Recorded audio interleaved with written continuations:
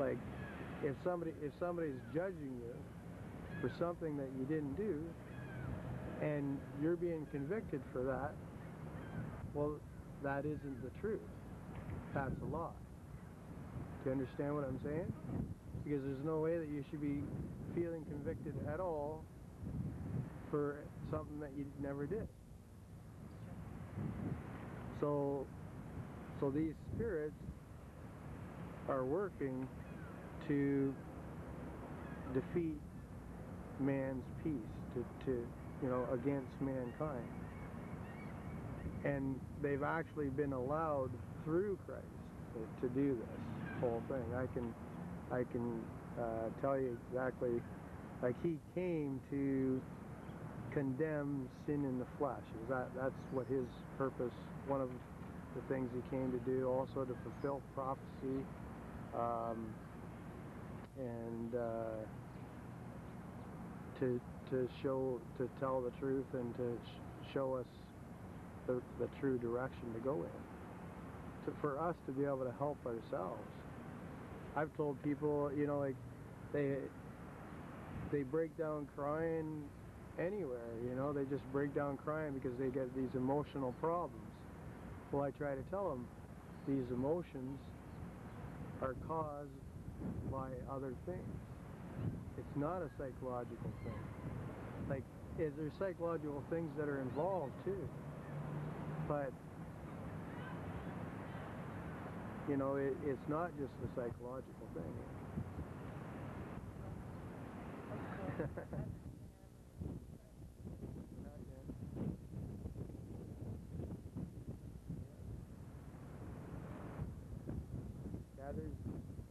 Yeah, that's the way I see it, anyways. And I know it's true that he was trying to help people, and they killed him. They killed him because they didn't have any idea the truth. They didn't have the truth. They were at that time, I guess I'll have to explain all that. At that time, I'm not against the Jewish people. Anybody would do it today, even. Like, even what I'm saying here is like some serious stuff that some people just will have a real problem with, probably. But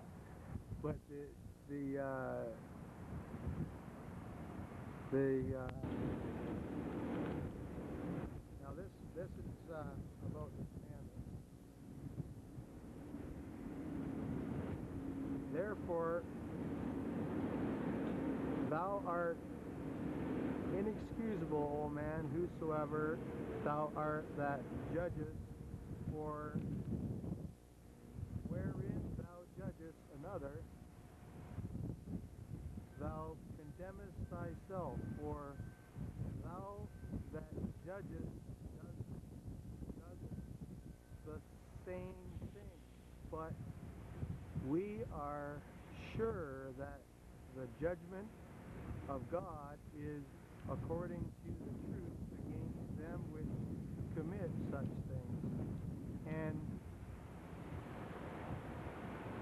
And thinkest thou this, O man, that judgest them which do such things, and doest them the same, that thou shalt escape the judgment of God?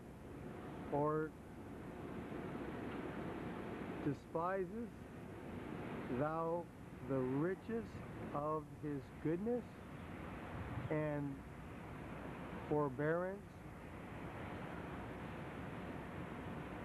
and long-suffering, not knowing that the goodness of God leadeth thee to repentance? Wherefore the law is holy, the commandments holy, and just, and good. Was them that which is good made death unto me? God forbid. But sin that it might appear sin working death by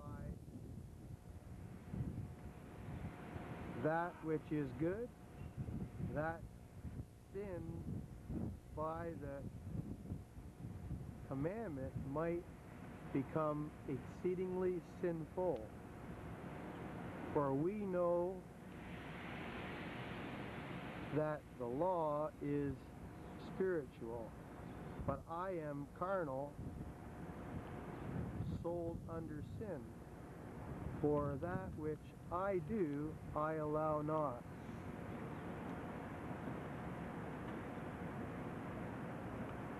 For what I would, that would I not. But what I hate, that I do. If then I do that which I would not, I consent unto the law that it is good.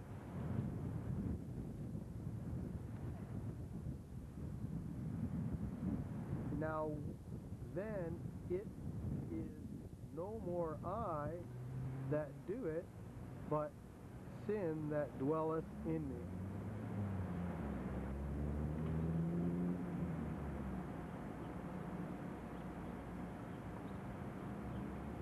For I know that in me, that is in my flesh, dwelleth no good thing. For to will is present with me, but how to perform that which is good I find not.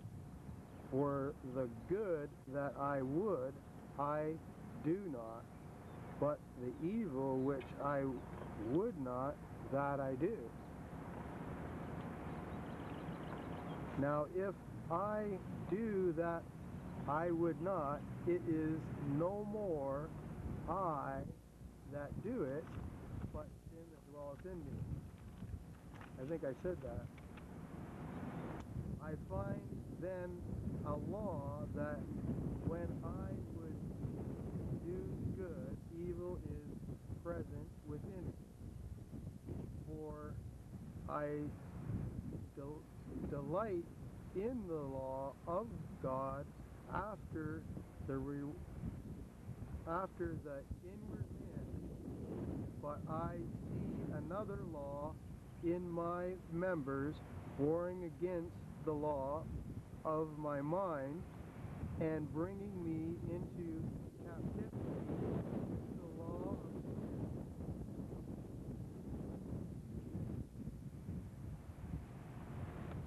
which is in my members. O wretched man that I am, so who shall deliver me from the body of this death?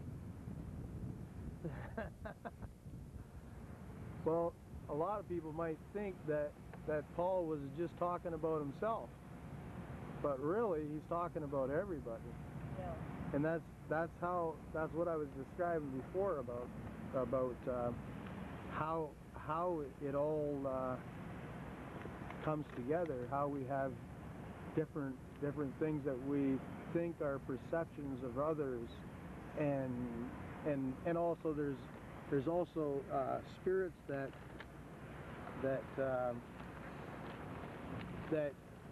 we don't appreciate very much, that do things, that a lot of people, you talk to them about it, and they'll deny that they, even have any notice about it at all to your face.